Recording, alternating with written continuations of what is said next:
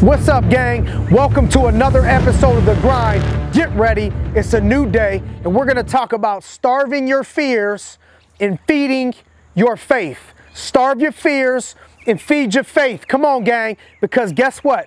If you're gonna do the things that you wanna do in life, if you're gonna make progress, if you're gonna go to the next level, if you're gonna take this thing to the next level, you gotta understand something with me, that it's gonna be uncomfortable. There's gonna be a lot of self-doubt. There's gonna be a lot of fear in order to take yourself to the next level, in order to move in the direction that you want to go. Success, you gotta understand.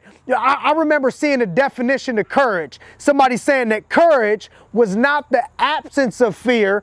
Courage was having fear and being able to move forward anyways. I remember watching this video of Mike Tyson. At one point when I was coming up, I loved me some Iron Mike. Iron Mike was known as the baddest man on the planet. And so I remember watching this video of Mike Tyson talking about, as I walk towards the ring, I'm scared to death.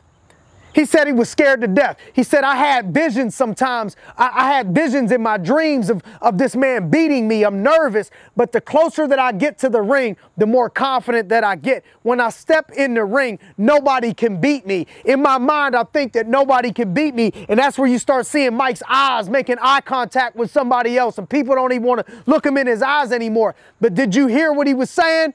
The whole walk to the ring, in the beginning, he had what? He had fear.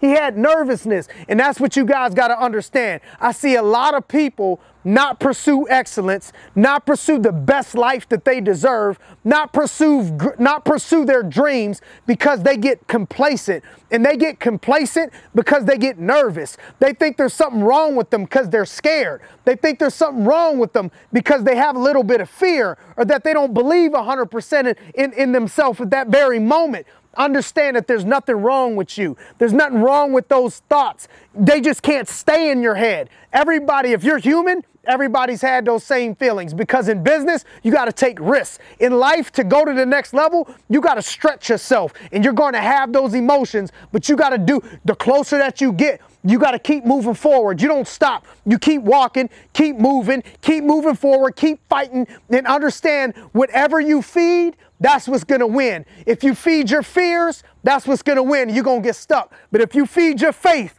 you're on the way to living the life of your dreams. So understand this as we close the grind. Get ready. It's a new day. Starve your fears, feed your faith. And I'm looking forward to talking to you guys later. Let's get it. Subscribe today at simonarias.com.